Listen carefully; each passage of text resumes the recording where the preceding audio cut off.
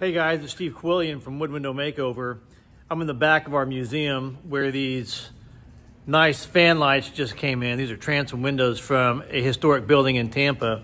They've got repairs needed on them like this right here. This piece is missing. We're gonna do something called a Dutchman. A Dutchman repair is a patch. So if you wanna learn how to make a repair like that called a Dutchman, stay tuned because I'm gonna show you.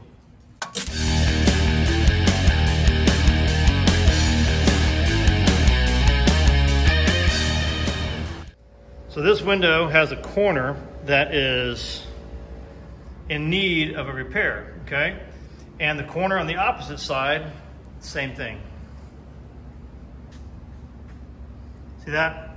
With a Dutchman, what you really have to understand is that all it is really it's like a patch, all right?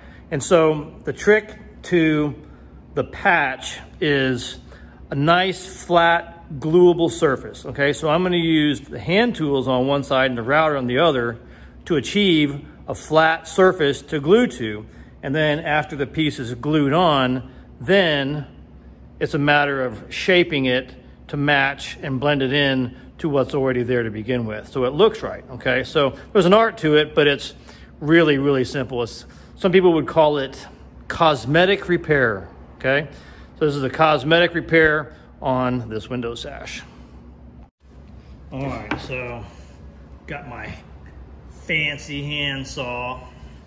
All right, I've already cut one line here, okay? I'm gonna cut with the grain down to right there. That you can see that's in plane with the tenon.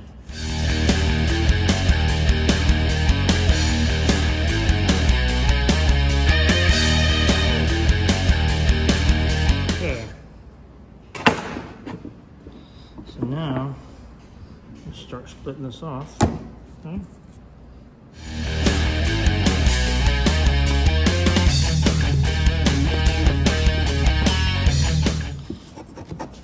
Now I'll shave this down.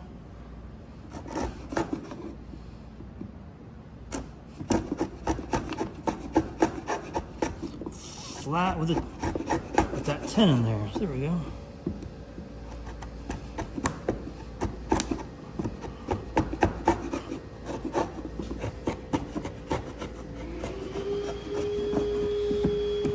Pretty flat. Okay, but to make sure, I've got a sanding block here, okay?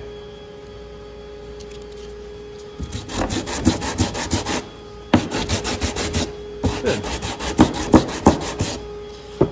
Like it. Let's show you another technique, okay? And that's the router technique. This is just a regular router, okay? And I think it's 1 3/4 horsepower, made by Hitachi. I guess it's now Metabo, but it's the same thing. All right, you can use a lot of different kind of routers, but the idea is you want to have, here, I'll take the bottom off here. Okay, you want to have what's called a straight bit in there, okay? And that straight bit, it's just a flat bottom, okay? Because what you want to do is you want to use the router bit to do the same thing that we did with the handsaw a second ago, okay? All right, so now the technique is to raise this bit up. Here's my other piece here, okay? See? Approximately this distance right here. And look, maybe I can, look, I can even reach it with this piece. Oh, that's what I'll do. Okay, can y'all see that? Oh, I'm so excited. Calm down. All right, so there. So what I'm gonna do, let's see, I'm gonna spin it around till it's approximately the right size. You see that? Oh yeah, okay. Boom. That'll be good. Now, that was a lucky move. Usually, sometimes you have to like set it on the sash to get the right depth, but that's all I wanna cut out because I don't wanna cut out any of the molding here. You know, I wanna leave all that intact. I'm just gonna shave the sash, right? Because you can see, this is what I got to cut out over here. You see this big old messy glob right there? That's a really messy glob. It's like Bondo or petrified liquid nails or something that was put in there. So, okay, so now I've got the bit depth pretty much set. What I'm gonna do is I'm gonna take the router and then I'm just gonna route this out a little bit at a time, and and use this side of the sash and this side of the sash as a reference. That's how high my base will be fixed at, and the bit should cut out the proper amount. Let's see what that looks like, huh? Grab my router here. All right, let's see what happens.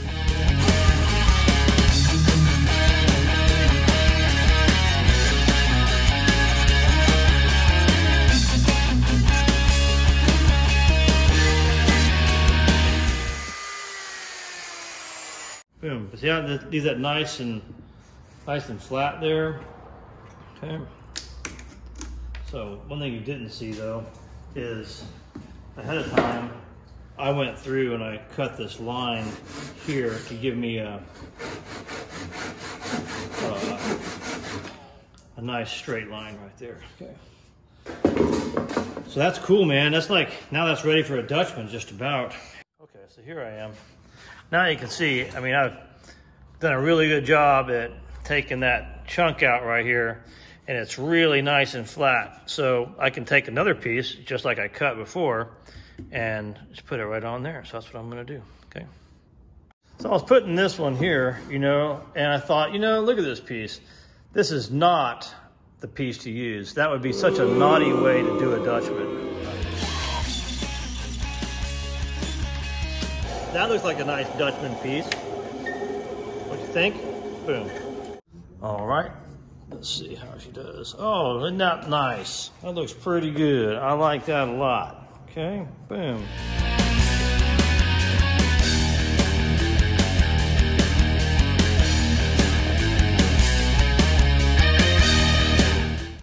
Well, let's let that dry and we'll come back to it in a little bit, huh? Got this big old block on there. Okay, we gotta take that down to blend this block in with these other faces here. And I'm gonna use this power planer here, okay? I could use a block plane, let's see. I could use this guy. I could use this block plane, but what I'm really gonna do is I'm going to use this power planer here to get this here close enough, and then I'm going to finish it off with the nicely fine-tuned old block plane here, okay?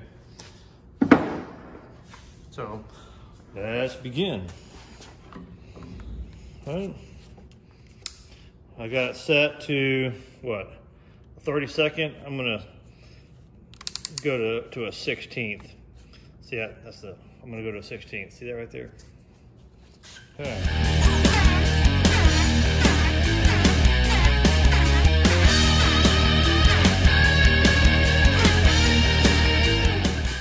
I still have a little lip right there. I can see my thumbnails catching on that, okay?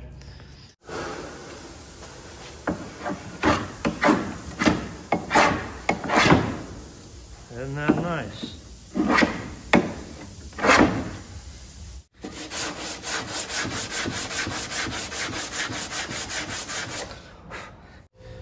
This straight edge is not so good for other things. It's really good for this.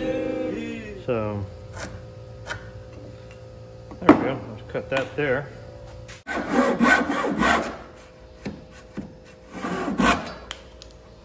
Perfect. So now, it's just a matter of shaping this right here.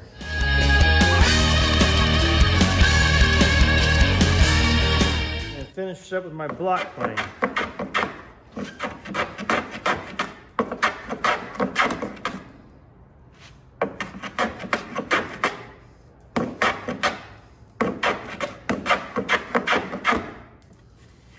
Use the belt sander to finish it off. Just right here, okay? Not right there. Belt sander is way too aggressive for a face like that.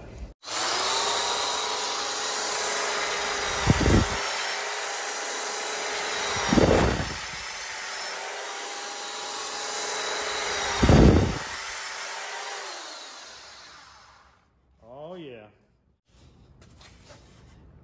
And if I feel like it needs any more, always do it by hand. Okay? Isn't that nice? That process is called blending, okay? Close-ups of that, it's pretty good. It came out pretty good, I think, you know?